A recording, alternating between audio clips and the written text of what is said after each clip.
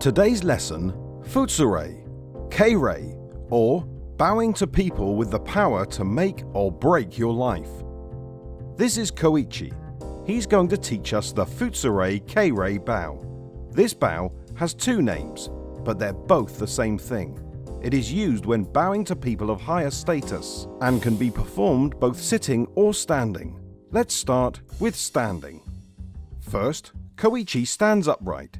This is called Seiritsu. He then bends forward at 45 degrees over the span of one complete breath. At the same time, and at the same speed, he lowers his hands down the front of his pants, stopping 7 to 10 centimeters above his knees. Then he returns to Seiritsu over the span of one slow inhalation. Now, let's try the sitting version.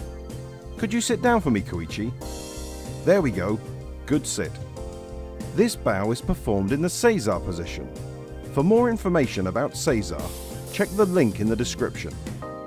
From here, he bends forward until his head is 30 centimeters from the floor and holds it for a period of 2.5 seconds.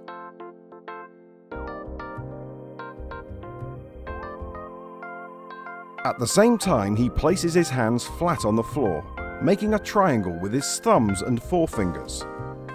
One thing he makes sure of is to keep his upper arms close to his body and leave his elbows only slightly off the floor.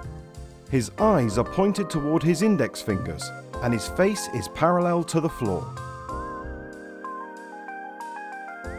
Koichi holds this position for 3 seconds. 1, 2, 3.